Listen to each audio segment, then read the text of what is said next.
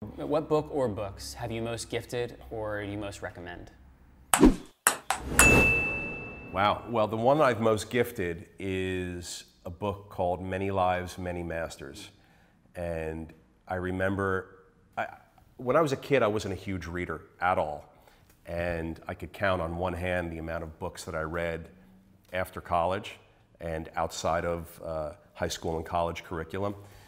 And I remember that Meg Green, one of the smartest people I've ever met, she would always talk to me about business stuff and investing topics. And she turned me on to this book. She said, "Peter, you got to read this book, Many Lives, Many Masters." I thought it was about a business topic. And she's like, no, it's not about business. So I read it on one flight down to Florida. What is that, a couple of hours? I mean, it was the fastest I've ever read anything in my life. I just loved it. I couldn't put it down. I mean, it sucked me in. And it was one of those moments I'll never forget. And I gave that book to so many people, and I turned so many people onto it. Even now, 20, 30 years later. I mean, it's 30 years later.